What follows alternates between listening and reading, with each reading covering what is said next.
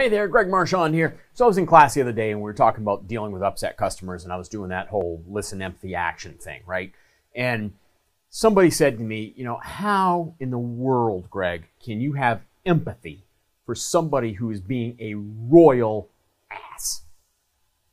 And look, it's hard. Empathy is hard.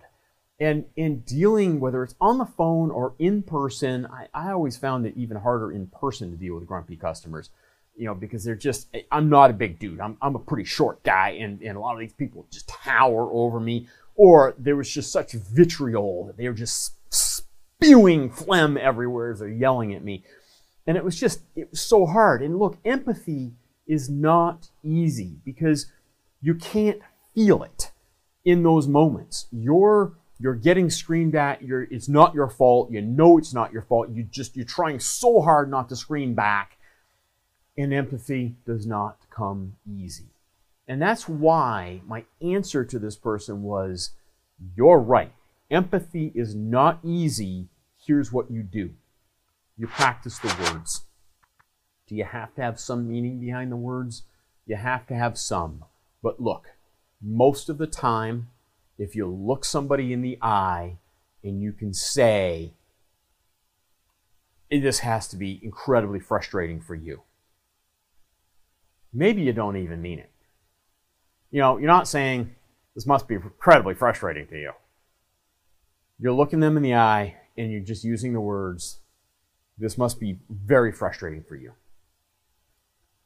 That alone, just the words, whether you mean it or not, you gotta say it with some sincerity, but just the words can help immensely. And what the words do, the words aren't magic in and of themselves, but the words give you space. It's like driving a wedge in, right? You just open up a little bit of space. You slow them down just a little bit. And empathy catches them off guard. And so it slows them down, even just that little bit. And once they slow down a little bit, then you can find a little bit more empathy. You can find a little bit more room to do what you need to do, to quiet yourself down, to calm your own mind. So yes, empathy is hard. And if you find it crazy hard because somebody's yelling and screaming at you, just use the words while making eye contact.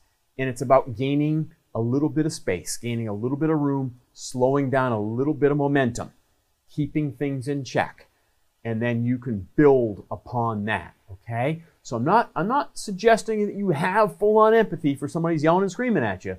I'm saying use those empathetic words, get good at practicing those. It's not, I'm sorry, it's, that must have been terrifying, is everybody all right? This has got to be a really frustrating experience for you while you're leaving on a vacation. Use words like that.